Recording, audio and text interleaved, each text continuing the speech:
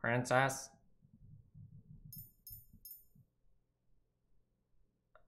I'm not okay. It's not like there's anything you can do to make me feel better. Waltz's expression slips. His chest heaves with a silent sigh. All I can do right now is try.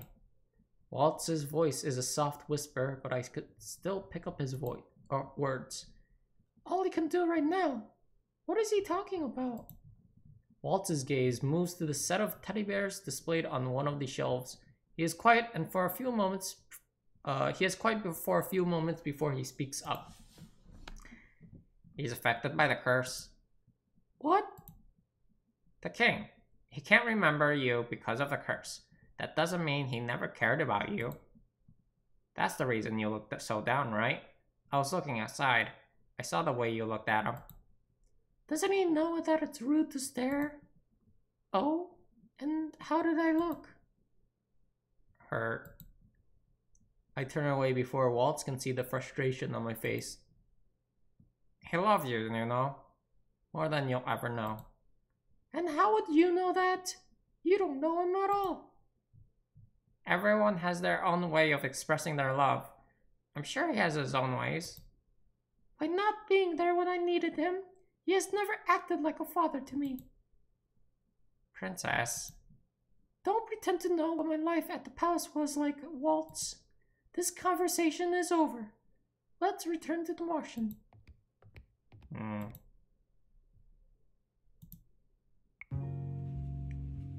Look what I drew! Lucette, you know you're not meant to be in here. But I drew this picture of us. See? This is Mother and me. And you're holding Mom's hand. Go play somewhere else, Lucette. I'm busy. But you're always busy, Father. I just want to... Go to your mother. I'm sure she's looking for you. Okay. Poor Lucette. I'm vaguely aware of the moonlight in my room as I sit up in my bed, heart beating painfully fast. What was I dreaming about? It felt like I was dreaming about the king. But why now? A few days have already passed since I saw him. I fall back onto bed. I close my eyes and once again attempt to sleep, but it hovers stubbornly out of my reach. What was that? Who could be making that noise at this time of night? I step out of my bed and head outside to investigate. There's no one here. The sound, it's coming from the tavern. Detective Lucette is on the case. I slowly turn the knob and open the door. Hello?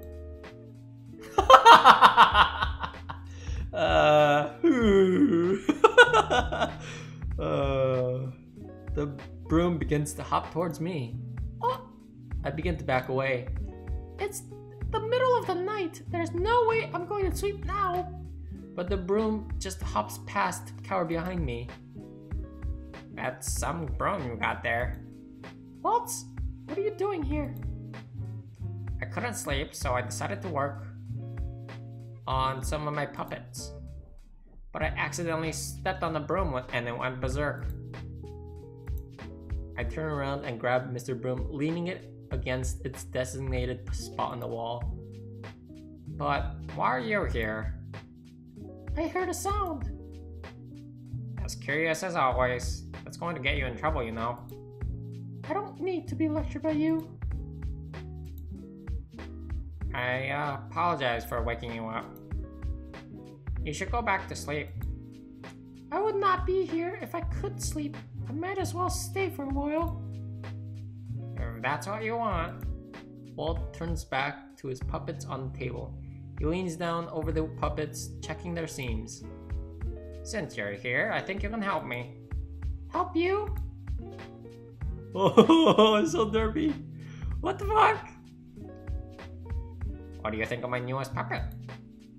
I look at Waltz with surprise, his eyes so wide and his lower lip jutting out. He looks like a puppy begging for a treat.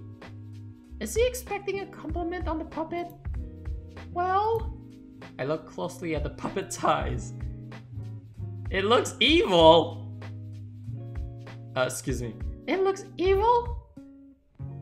Does not look evil. The cutest chameleon lizard ever. Really? I'm glad to hear that. It's gonna be the villain in my next show. Villain! Aww, poor lizard. Thank you for your help, Princess. I'm glad that my mentor approves. Mentor? Waltz doesn't answer. That's it. Indeed. I only offered an opinion, but he looks so happy. What a weird person. Waltz resumes his sewing in silence.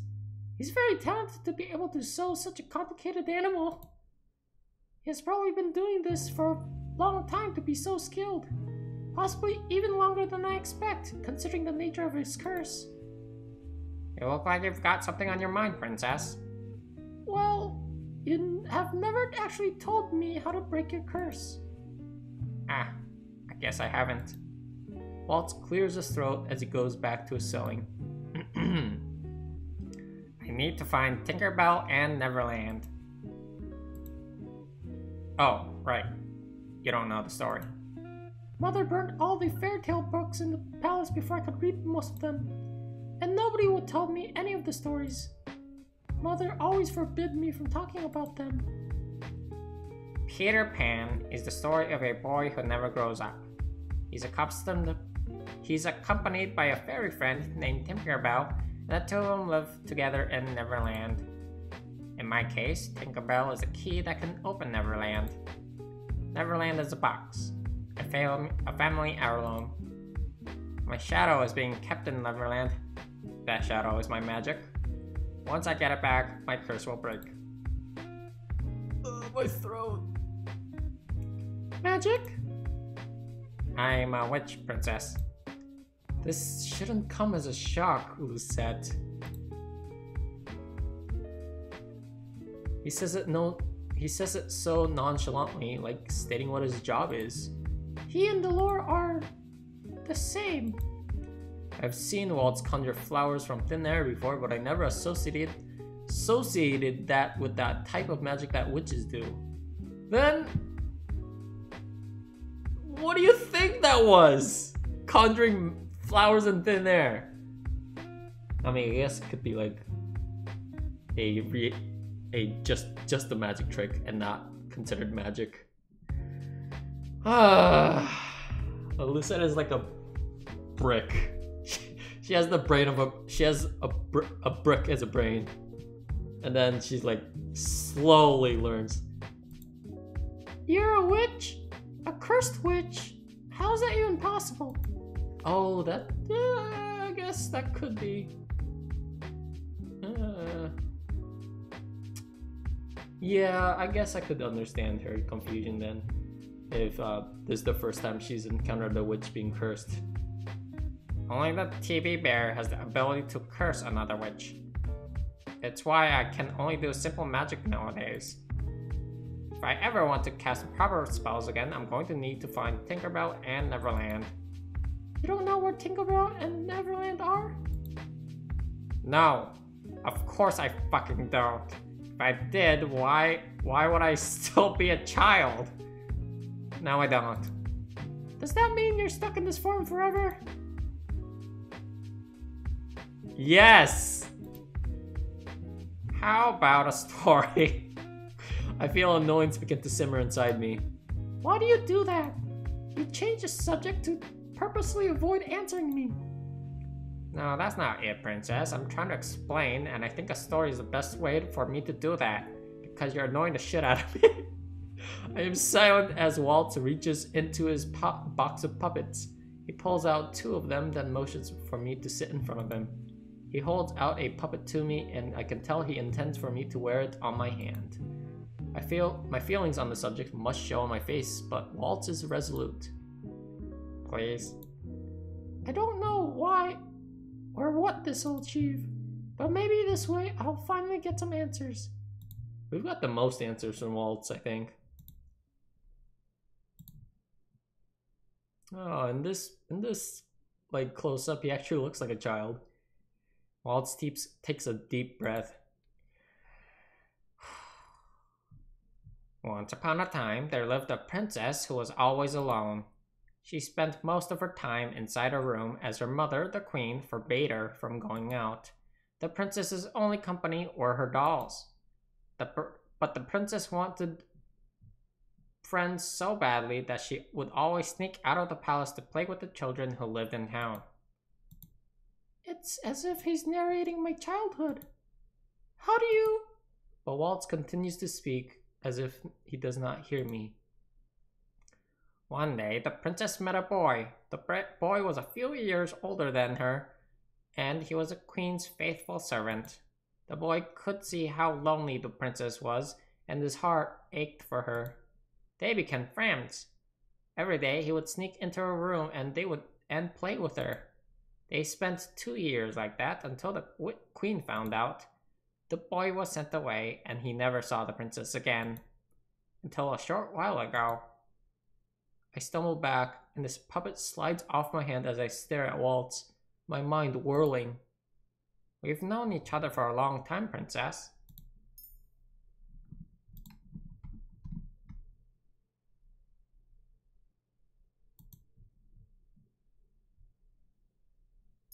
This can't be true. Waltz looks at me again, his expression full of melancholy. I always see that look. He wears it even when he's happy. He seems to carry that sadness with him wherever he goes. We were friends. I never had any friends. I would have remembered. That's what you remember. Your memories have holes in them, gaps that you can't explain. How do you know that? 'Cause I was there when the queen ordered that some of your memories be erased. Mother? But why? I don't believe you, and I don't believe any of this. I didn't expect you to believe me. Why is he looking at me like that? He looks like he's in pain. But he can't be telling the truth. I stand up straight, my hands clenched in fists. I'm going back to my room. I almost run from the tavern area.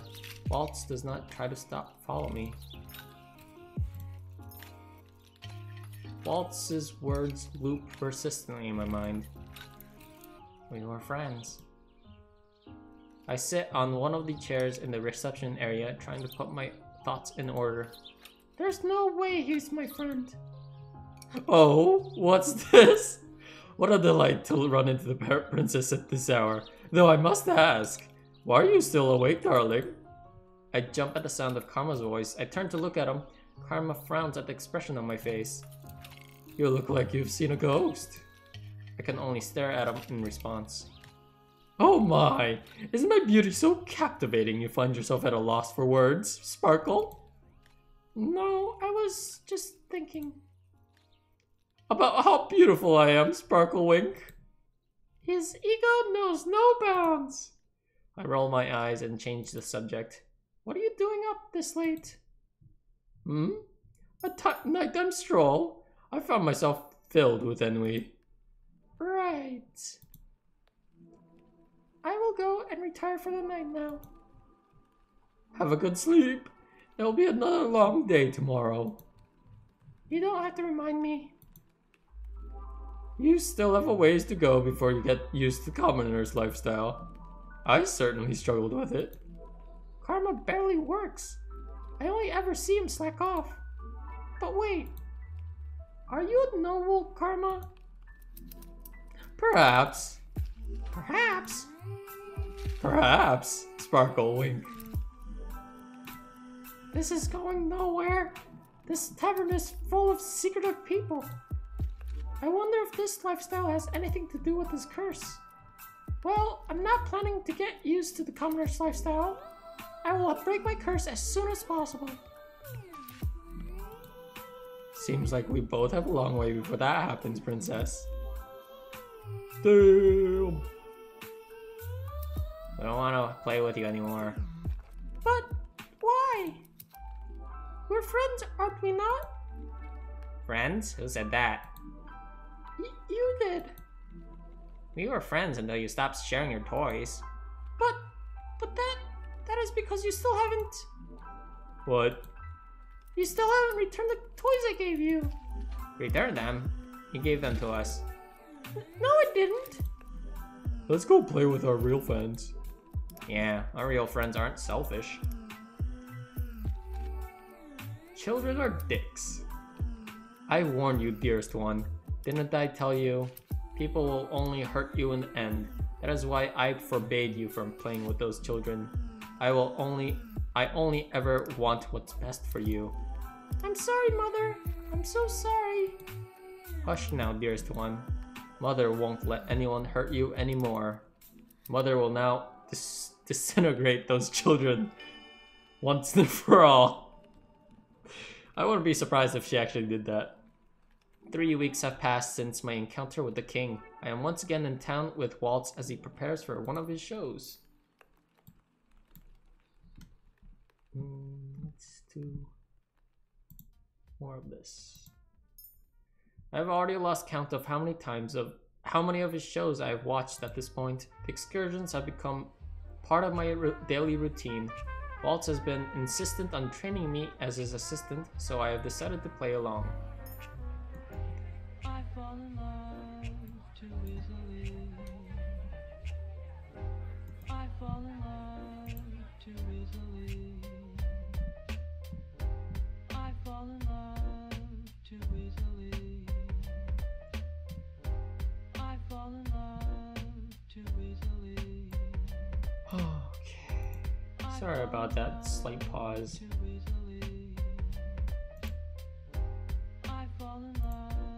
Even now, I am helping him construct his booth, though he refuses to let me carry anything too heavy. I've experienced so many new things these past few months, things I'd always wanted to experience, but had never been told anyone about. Somehow, Waltz knew about all of them. Even when he told me that we were childhood friends and insisted that my memories of him had been erased, I hadn't believed him. But now, I'm beginning to believe that he's telling the truth about this forgotten friendship. Waltz smiles at me from where he is assembling the front of his booth. You used to dream about getting out of the palace to see NGO, and now you're here. You can't imagine how happy I am that I can finally fulfill all the promises I made to you. I still have reservations of believing your story, but Waltz, even if you did know me a long time ago, I'm not the same. I hand him the small curtains for the booth, my head dipped so that I do not have to look him in the eyes. I'm not the child you used to know. I know that. But I also believe that the girl that I knew all those years ago, the one who was always so happy over the smallest things, that kind, sincere girl, she's still you. How can that be when I don't think I ever truly know what happiness feels like? After Waltz hangs the curtains, the booth is complete. I expect him to step out from the side as he always does, but he sets his palms down on the table instead and looks at me. When I saw you again that day, I was so happy. I thought fate had brought you back to me. Waltz's voice is very soft when he speaks. But when you still didn't recognize me. Waltz's voice trails off, and I frown. There's still so many things he's not telling me. Eventually, Waltz picks up his box of puppets and smiles at me brightly. Anyway, I've got a show to perform. Don't go anywhere. I notice that his smile does not reach his eyes as I watch him walk away. I look at the crowd that has gathered for the show. There are a lot of families here today. I watch as two families approach each other. The adults begin to converse with each other while the kids run up to the front of the crowd to catch a better glimpse of the show. Some of the children have shoes, but the parents are barefoot. All their clothes are dirty and torn.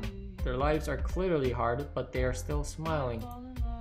I have never been in desperate need of clothes or food. I've never had to work for anything. I should have been happier than these people when I was a princess. But now, I'm beginning to see that the material things I had were never enough to buy me true happiness. Hello everyone. I take a step back to take a step off to the side as Waltz begins his show. Waltz weaves his stories as seamlessly as he always does, captivating his audience with every word, but I'm not paying attention. My focus is locked on the two families standing near me. When I see these people, I cannot help but wonder, what kind of life have I been leading? Waltz's show was a success yet again.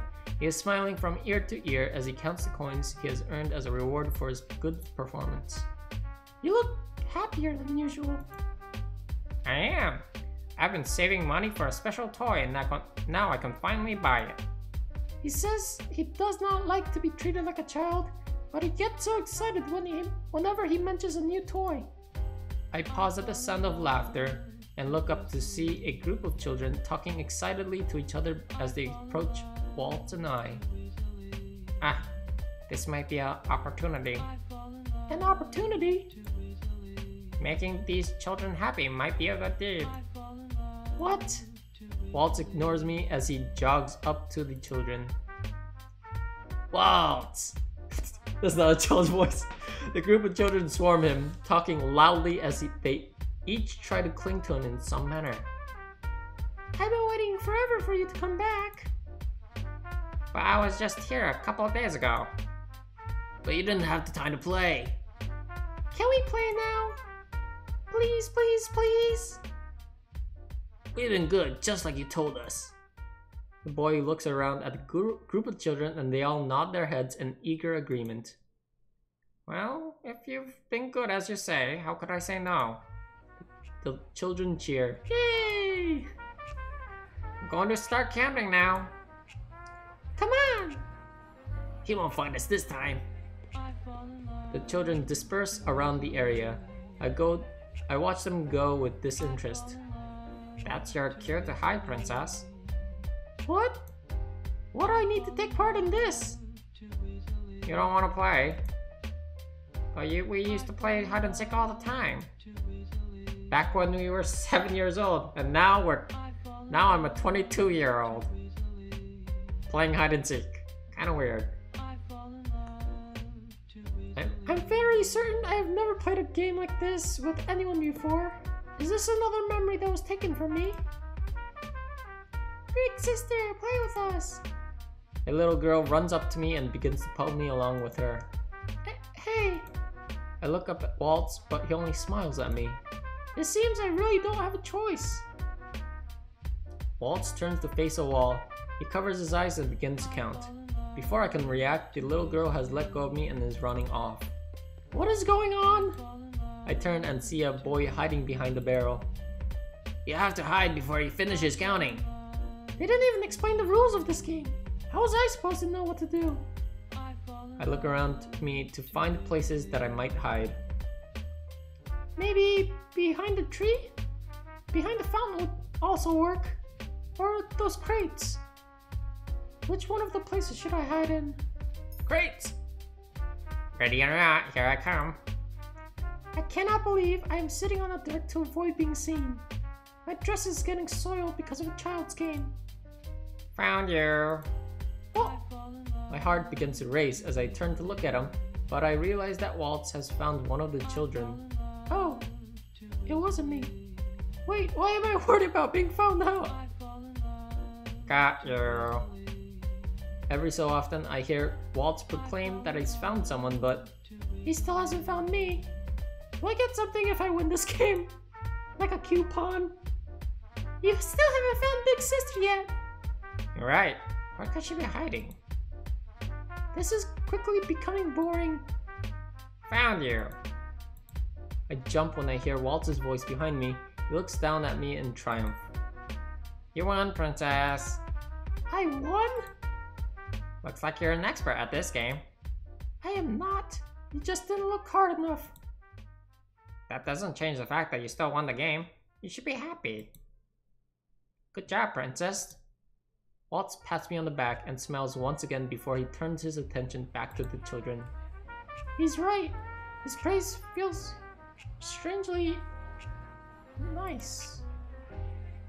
Why?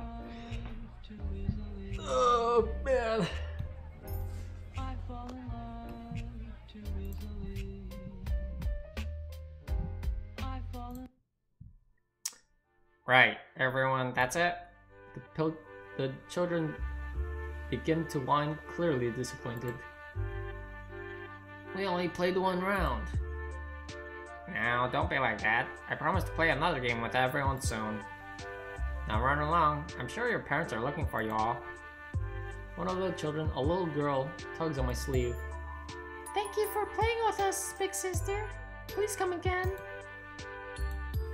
She smiles up at me before skipping away to join the rest of the children. All the children head off together back toward the residential area of the town. They like you. How do you know that? Didn't you see how happy they were when you joined in? Children are so easy to please. That's why I envy them.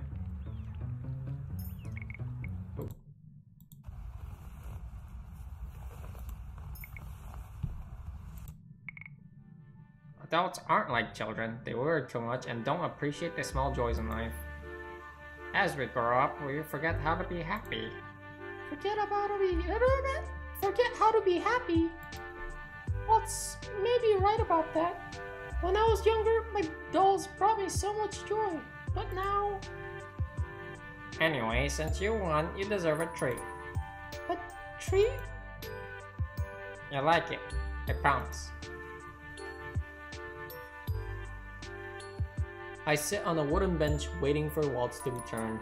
He said it would be easier for him to go alone because he wanted to surprise me. I didn't protest. I've been on my feet all day. I never thought I'd be running around playing with children. I wonder what this treat is going to be. Every time we come to the plaza, it is always packed with people. Most of the popular shops are clustered in this area. I observe the town quietly before my eyes land on the statue of the king. He looks noble, riding a rearing stallion. The sight makes my heart twist uncomfortably. I am pulled out of my thoughts when a child trips and falls in front of me. He begins to cry. Should I do something? But before I can react, a man and a woman are there pulling the child up. The man takes the child in his arm and the woman rubs his back. There, my love. Mom and Papa are here now.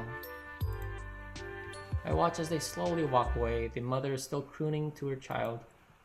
Mother would always get angry at me if I was about to cry. I wonder what it's like to be comforted like that. Sorry to keep you waiting. Are you okay? I keep the family in sight for as long as I can before turning to Waltz. I'm fine. Here.